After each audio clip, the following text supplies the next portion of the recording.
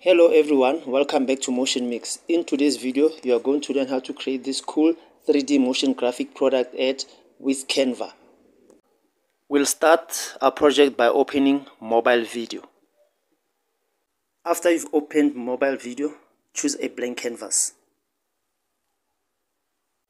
Go to Elements and in the search bar type musical instrument background. Choose the first image and place it onto your canvas. Resize and position your image. This is the image that we are going to use as our background. Make sure that it fits your canvas. Now you are going to upload your images. Go to Upload and bring your images onto your canvas. These are the pictures that we are going to use. If you can go to Google and look for these pictures. Now we can bring our first image onto our canvas. Position your image and then resize it. Duplicate your canvas, and then after duplicating your canvas, go to Uploads and then upload another image. This time around we are going to upload this image of an open case. In our previous canvas we uploaded the one that is closed. So bring your case onto your canvas. Place your second image in front of your first image and make sure that they are the same size. Now send the image to the back and delete the current image that's in front. And this is the effect that you are going to have. Duplicate your canvas again and then go to Uploads.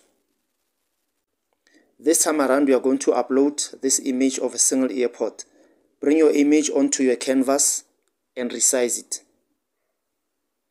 Now duplicate your image and then move it onto the side and then flip it so that it faces the other one. Now we are going to put our ports inside our case.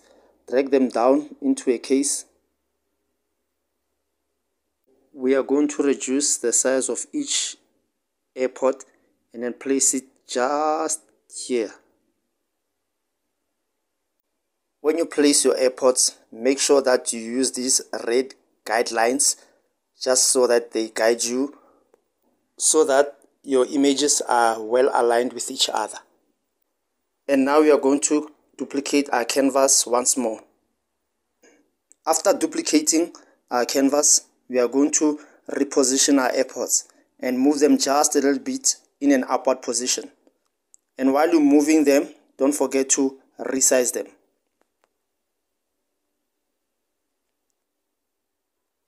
Duplicate your canvas again and then repeat the process of moving your airports in an upward direction. And again, this is the effect that we are going to have.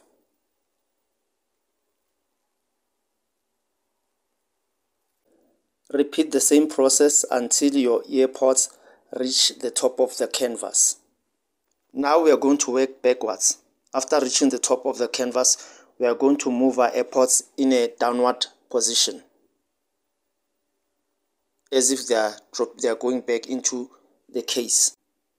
Again, we are going to duplicate our canvas and repeat the process, but this time around in a downward opposite direction. And after this process, this is the effect that we are going to get when the ports are going down into the case. Now we are going to duplicate the last frame where our ear ports are about to land inside the case. Now that we've duplicated our frame, we are going to resize our airports. Repeat the process of resizing and moving the earpods in a downward position. And this is how our effect is going to look like. Duplicate your frame again, and this time in your duplication, make sure that your earpods disappear inside your case. This is how we're going to do it.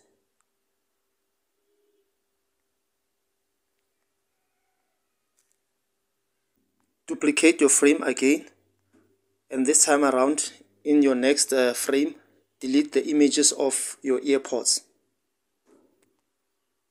Now again, this is our effect. And now we are going to duplicate our frame for the last time. In our last frame, we'll go to Uploads and choose this image of a closed case. Bring your image onto your canvas.